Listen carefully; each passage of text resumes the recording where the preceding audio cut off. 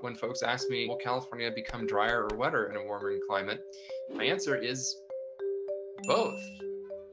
It's a question of when is it wetter and when is it drier and to what degree. We call it hydroclimate whiplash, and that just means more dry and more wet.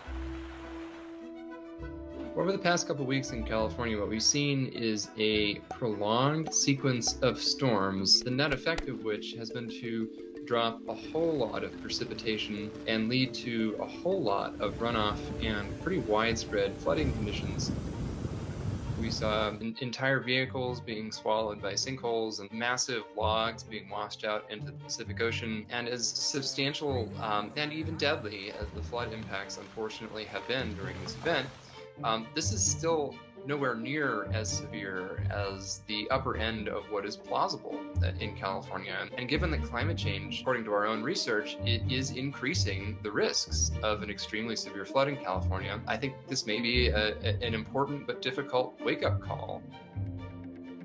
In a warming climate, we don't want to be thinking too narrowly about droughts only or floods only. In many places, we need to be thinking about both of these things.